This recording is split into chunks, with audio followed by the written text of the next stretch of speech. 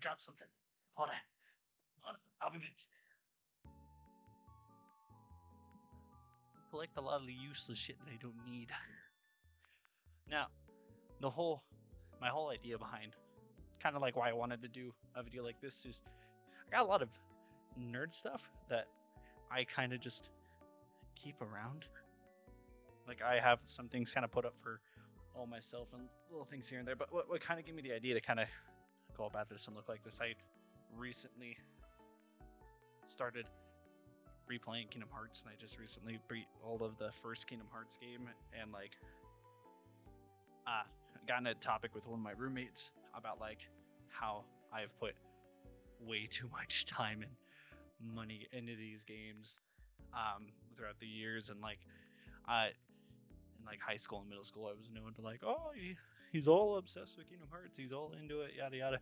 Friends gave me shit for it because it wasn't Final Fantasy, it was Disney mixed with it, but whatever, I loved it, I like it, I still do, still like it a lot. Third game I loved, all a lot of fun, but got me thinking of how much of like random crap I have, and it's not just Kingdom Hearts crap. There's a lot more other stuff on it too, and so I kind of want to just share my weird nerd collection with you guys on the internet to kind of learn a little bit more about me. We've got some new subscribers, which we immensely appreciate. You know, we're trying to grow the channel more, communicate a lot with people, you know, make great content so everyone can enjoy where we're working, and having more people there to talk to on streams and get connected with all of you. So like show a little bit of my side of things and what I have. So I'm first things I'm going to start with. I have a weird thing with like a soda collection. I have a small soda collection of like different flavors of Mountain Dew, mainly them being the like voodoo flavors. Let me start getting those. Give me a second.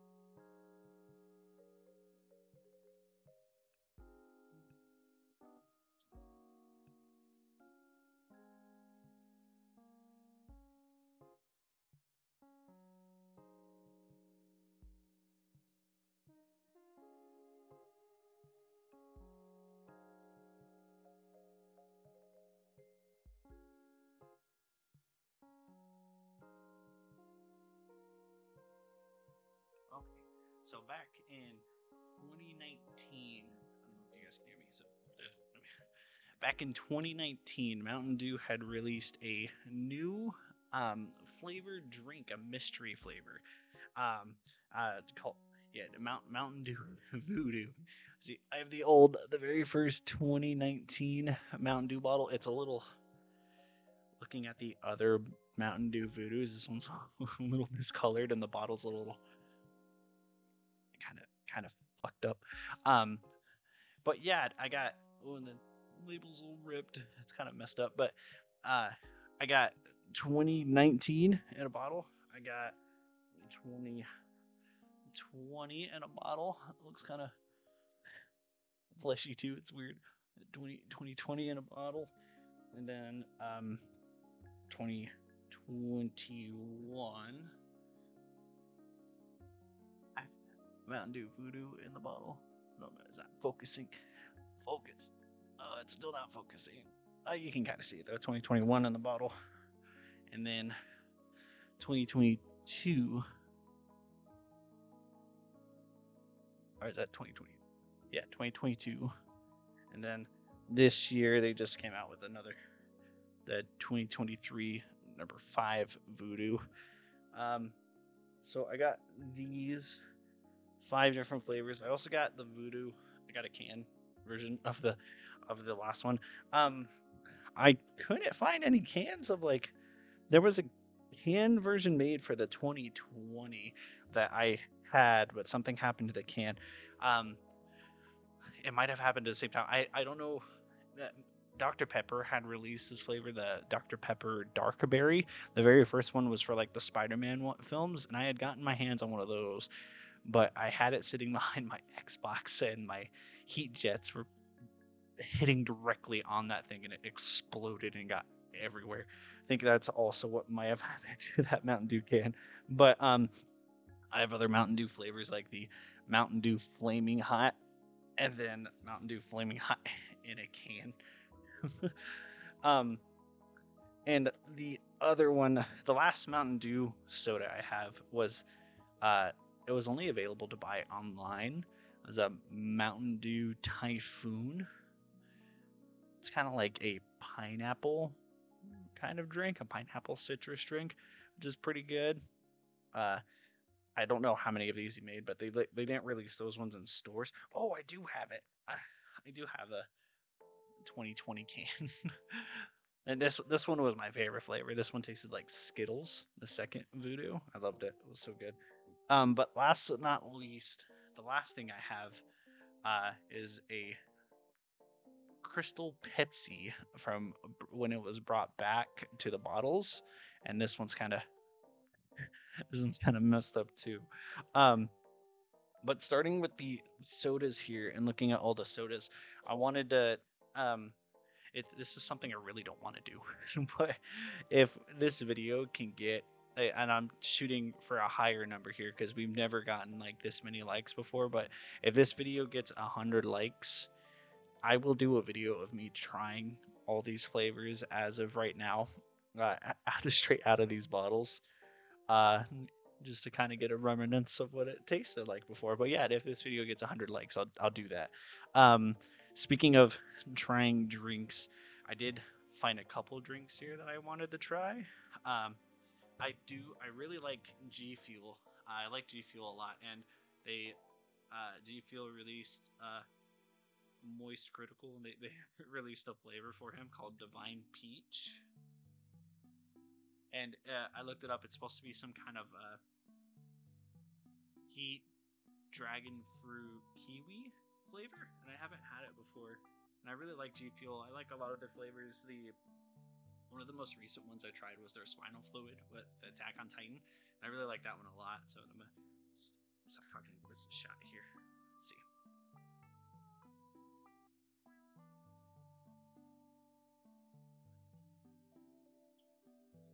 That's not bad. That's not bad.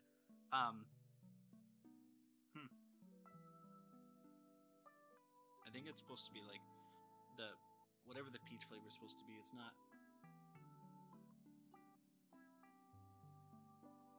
It's not exactly peach. It's good though. It kind of I don't know why it's making me think of it, but the can't remember the name of the fruits, but the little um red kind of fuzzy fruit things that you would peel off the skin and eat the inside. It was kind of like a soft grape. It kind of tastes like that. It tastes like one of those. I don't know why, but that's what it gets to me. But the other one I saw while I was at the store where I got this G Fuel. I saw this prime flavor that I hadn't seen anywhere else, not in any of the gas stations or any of the other stores. I only saw it at this store. It was a local GNC, but they had this prime glow berry, and I hadn't tried this one before, so I wanted to give it a shot here and see what that tasted like too. Let's see. You gotta stay hydrated. Get my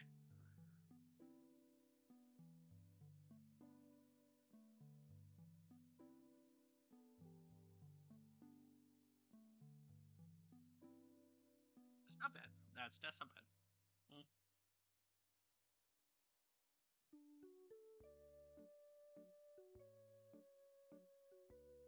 Kind of like a weird sour apple almost, but not quite.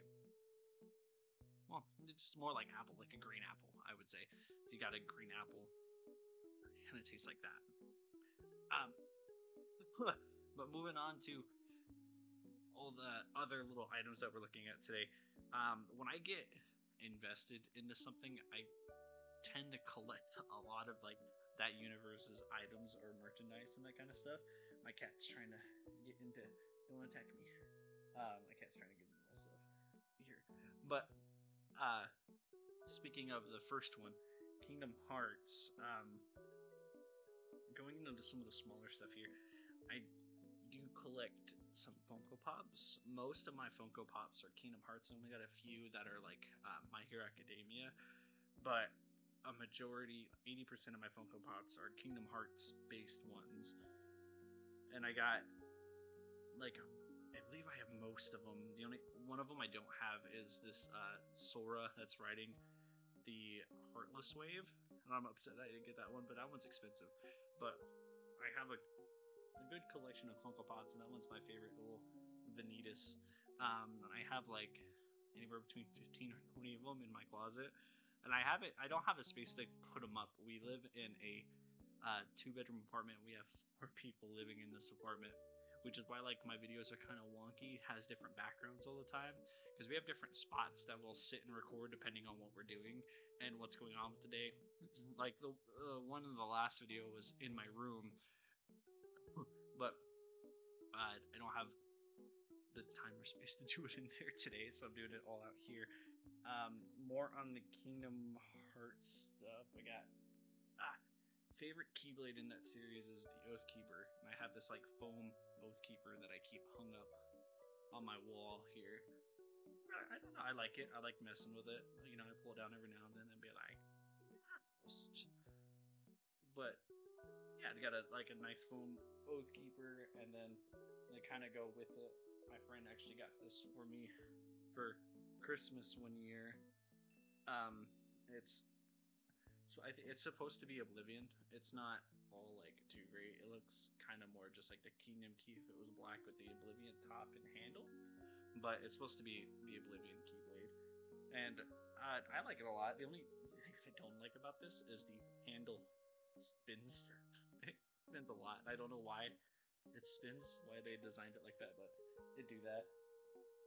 And then out of the Kingdom Hearts stuff, I do have I also got a hat, Kingdom Hearts hat from Birth by Sleep. But other than those kind of little merchandises there, I spent a lot of money on the games themselves. As an example, when Kingdom Hearts 3 was coming out, and mind you, I already had Kingdom Hearts 1.5, 2.5, and 2.8 on my Xbox. I already had those on my Xbox. PlayStation had released a bundle deal with all 3 games and Kingdom Hearts 3 for $80 if you bought it on their store. So I ended up buying that. So I got all the games also on my PlayStation and my Xbox. And then I went and pre-ordered the $80 version of Kingdom Hearts 3 from GameStop to get the Steelbook case, which is hiding over there. I just didn't want to dig it out, along with a fabric poster and a pin, which I'll go over the pin in a minute because that's another obsession that we'll get to here in a bit on the video. But on that alone, with just those items, I had spent $160 for just the release of Kingdom Hearts 3. And that's not counting like anything I had before, like merchandise, games I've bought previously, and so on and so forth. I've spent way too much money on Kingdom Hearts, and it's ridiculous. Going into some of the other items I have here, though, another thing that kind of like I think feeds into the Kingdom Hearts stuff is I do have a like Disney fascination, more of like Disneyland, like the the amusement parks themselves. So I have a lot of like different stuff directly from the amusement parks. Like I got pins. Like I got a little Jafar pin, a villain Jafar pin from Disneyland, and then I got a whole lanyard of these. Get this all pulled up. I got just a fat lanyard of different Disney pins here. And I don't know if you want to see them all, but I'll just kind of show some of my favorites that are from there. Of course, I found Organization 13 Mickey pin from Kingdom Hearts at Disneyland. I had to jump on that right away, right when I saw that. There was no stopping me on getting that one. And then the going with the same kind of theming that the Jafar has, Phantasmic? Fantasia? Can't remember the exact name of the movie, but the villain, that like demon villain in that movie, the like music based one. I got one of him. I actually got two of him. I got another one there. And then I ended up getting somebody's collection of pins, and they had a lot of different old ones. Like there's this one here, Luke's Diner at California Adventure. I'm not quite sure what that was. I hadn't done too much research on it, but I thought it was cool because that's like a pin that you're not gonna get ever anywhere. But yeah, and then I got the Kingdom Hearts pin that came with the steelbook and the game for the third game. Got that on here as well. But then the last one I kind of wanted to look at here was my lightsaber pin that I got from Disneyland when I built a lightsaber. And I like that pin a lot. Oh, it's nice. I want to build more when I go back to Disneyland, build another lightsaber, get more of the pins, that kind of stuff. I have another pin on here I want to talk about, but that's going to be in a bit because that's going to be more of a theme later to look at here. But going into the lightsaber stuff though, so here's my lightsaber. I forgot the name of the style my lightsaber is. But they're really cool. They're all like completely metal. And they come apart so you can like rearrange the pieces, and all the other pieces kind of interlock, and I'll show you like how that works as well. But it's really neat, and taking it all apart here to kind of show you. And the middle here, yeah, I can get it apart. In the middle is where it holds your kyber crystal to like change the colors on the emitter, and I'll show you. I'll cut to me putting in a kyber crystal right now so I can show you guys what that looks like.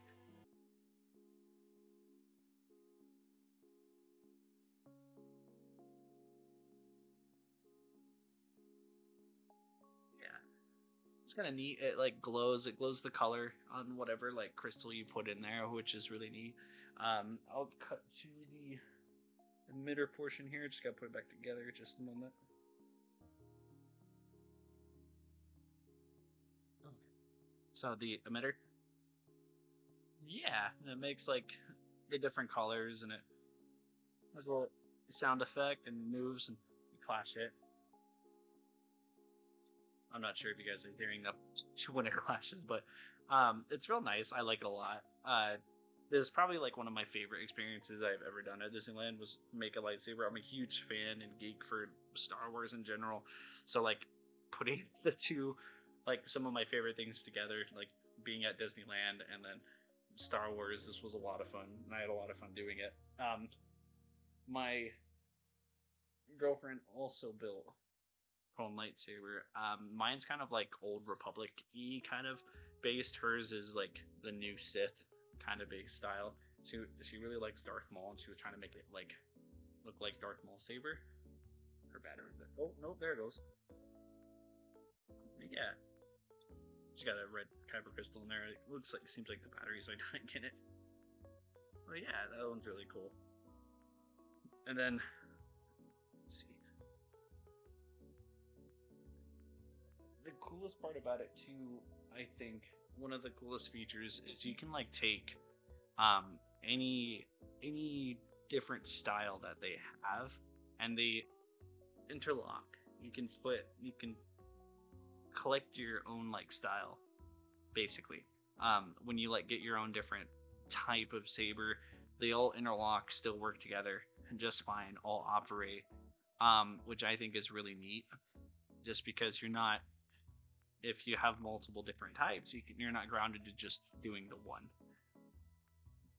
Of course, in the park, you can only build the one type, which they have lots to choose from too. But still, like, I find that a really cool feature that they offer that on all of them. And then they got like the belt clips and that kind of stuff that hang off the side as well. And still, oh, that's on a plastic grip there, but all metal, all tinks. I don't know if you can hear the tinks, but yeah, I really like these. These are a really fun thing that we got to all do together, which I thought was neat. And then there's an old video on the YouTube channel um, of when I went to Disneyland and I built the saber. I got that on the channel, so if you want to check that out, that's on there. I'll try to link it here in the video. I haven't linked videos before, so we'll see how that goes. But I'll try to link it here in the top cornered if you guys wanted to look at me building the saber for the first time with my group of friends there.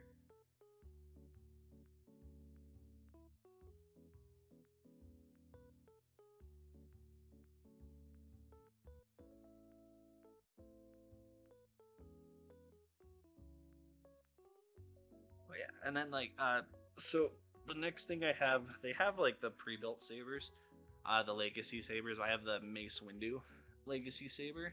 It's my first saber that I got from the parks. Was a legacy saber. Um, all it does is do the purple. Sometimes each individual one has its own kind of sound effects. Like there's a Shadow Maul legacy saber that has its own unique sound effect in regards to uh, Darth Maul's saber there. And then the next thing I really like is they have the holocrons that you can get there, and you can put like the kyber crystals inside the holocron, and I'll show you guys what that looks like too. But turning them on, oh, my holocron's dead. I guess that will be for another time. But turning it on, it will glow, and it has secret messages in the holocron itself. Just the base form like this.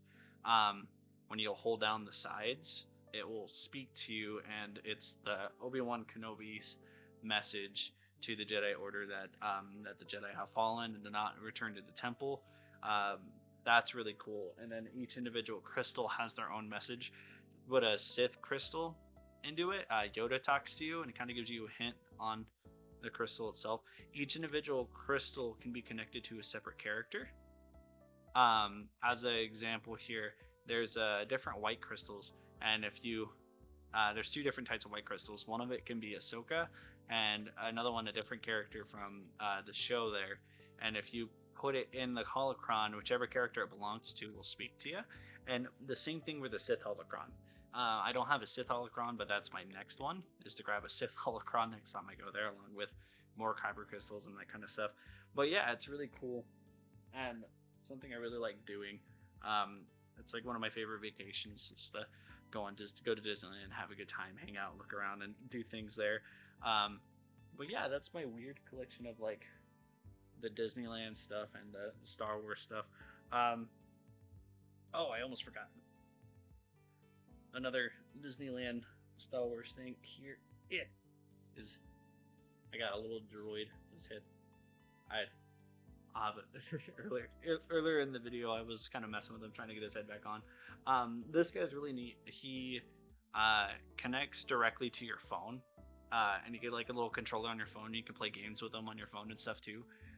It's kind of like how the sabers are. It's a builder droid. So like you can have a different head, different body, two different body colors when you do the ball here, and you can do like the antennas, different style antennas, and that kind of stuff. And he rolls around, and his head will stay in place, kind of like BB-8 in the movies, which is really neat. I like it a lot. I like playing with this guy every now and then, having a good time. And last Star Wars thing, my girlfriend's mom got me for this for Christmas. Little Darth Vader that holds your phone. Here's my phone. It's like, so you can watch movies with the Dark Lord. Shit, hold your phone. It has a little charging port, I think, too, that like connects them. Or it came with a charger that you just holds it and you can charge your phone too. Yeah, and then so that's about it for like the Star Wars collection and the Disney stuff. I feel like I have more Disney stuff kind of hidden away. I have a lot of like knowledge from Disneyland, like little dumb secrets and stuff like that that I've learned over the years going to Disneyland, and like little things to do, little nip tricks and all that kind of stuff to do there, and like must do's. Like it's become like a thing. When we first get to Disneyland, the very first ride we always do is Space Mountain. Like you don't skip out on the Space Mountain, you hit it up first thing, and it's really nice. And I do that every time. I've never veered off from going straight to Space Mountain every time I go to Disneyland. Yeah, it's back. Next thing, I kind of a lot of this kind of stuff is kind of just random weird nerd things that I collected. This next like set of collection of things I have meant a lot to me when it was kind of going on. I have a lot of Unus Annus stuff when Markiplier and Ethan were doing all their gimmicks there. Now I have like a Camp Unus Annus shirt and the Goddess Annus long sleeve shirt. Those are currently being washed. They are in the washer and dryer right now as we speak. So unfortunately, I don't have those available because our washer and dryers outside the apartment, so I don't have the availability to go grab those to show. But some of the things I do have relatively available. I do have their half jacket, the white and black half Unus Annus jacket. I like a lot. I love this thing. This thing's really cool. And then I have the wall flag, which is in my room under my desk.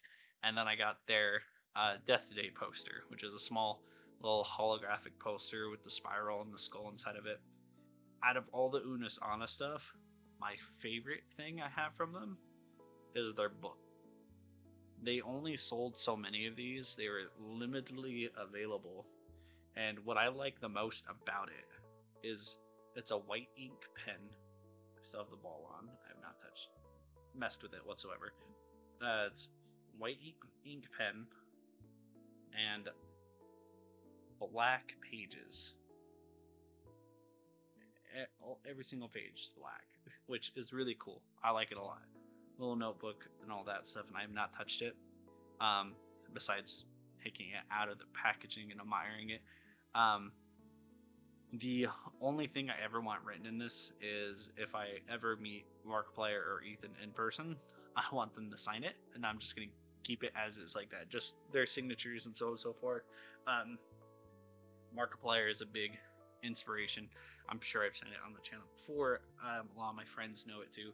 Markiplier is a big inspiration for me when it comes to making YouTube videos. I really like his content and what he does, and that's what I want to do for a living, is bring joy to people that watch my content, you know, get better at it, do different things, kind of go out and just do what I can. And Unus Annus was a great idea. I loved what they did with it, and I feel like it made a big impact on how I view YouTube, and I wish I could do more with it. And after everything, it made me really want to do more. I don't. Looking kind of back at it, it's like that's where a lot of spike of our channel started. Was right after Unus Annus, was because that's when I really wanted to start getting content out there right away after, just because of how inspired I was after they had deleted the channel. But that's my weird assortment of things. I have like other things I have in here, like oh, I almost missed a little Unus Annus sticker still that I haven't put on anything yet. I got a couple of those. I got a few of those that came with my items, but like a couple of other little things I have. I have a Dungeons and Dragons bag, but just full of dice. You know, this was originally my dungeon master. His name's Nick. He originally bought this bag for our group, for anybody that came in that didn't have dice, so he always had extra dice. And when he ended up moving to New York, when we were living in Arizona together, when he moved to New York, he gave me the bag because he was like, here, you're probably out of all of us the next person that would take up DMing, so here's my dice bag, so you can give it to players and new players that come in. I thought it was really cool of him. I still have it, still use it. Every now and then when I DM, I let people borrow the dice and whatnot. The other thing is, I'm not into it as much as my roommates, but we do like Yu-Gi-Oh! Play a lot of Yu-Gi-Oh! Every now and then. We're mostly playing like on Master Duel. These are all our throwaway collected cards, all of mine at least. I don't have much value cards. I gotten rid of most of them on the value cards just because, you know, times are tight. You need to make a little bit of money. But I got rid of some of the value cards, and I have a giant box of them still left. And I have which I wasn't able to pull out, but I do have a deck case that has different decks in there that what I play with. Got Sword Soul cards and all this other stuff too. Tri Brigade, Blackwing, uh, Six Samurai, a whole bunch of different types of decks in there that I can just mess with. But yeah, that's basically the gist of like what I kind of collect. The weirdest thing out of all of them is the soda, but I did just want to talk about like all the other things I really like Kingdom Hearts, the Disneyland stuff, and all that too. So you guys can get to know me a little bit more. We're getting new subscribers to the channel, and we really appreciate it.